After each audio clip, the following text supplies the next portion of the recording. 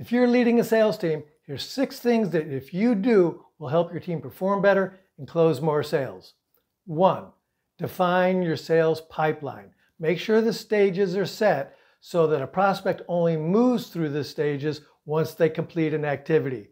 Whether it's attending a webinar, sending a contract off to purchasing, whatever it is, it's only what they do that matters, not what the salesperson thinks. 2. Have a weekly pipeline review. Shouldn't take you more than 15-20 minutes. Remember, closed lost should never come as a surprise to you. 3. Create a digital sales playbook. Everything your sales team does should be in the sales playbook, whether it's prospecting, your scripts, their calling scripts, your email templates, your documents, objections, the competition, everything. Everything needs to be in your sales playbook, and it should be updated regularly as things change.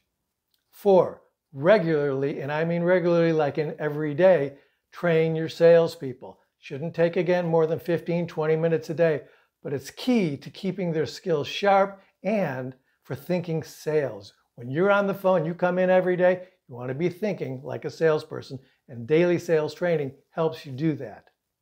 Develop a set of KPIs, key performance indicators, that really matter, that move the needle, that aren't irrelevant. It should be things like sales, conversions of calls to meetings, meetings to contracts, whatever those are for your company. You should make those the KPIs that everybody is aware of. And 6, and not to be forgotten, a pat on the back goes a long way to building a high-performing team.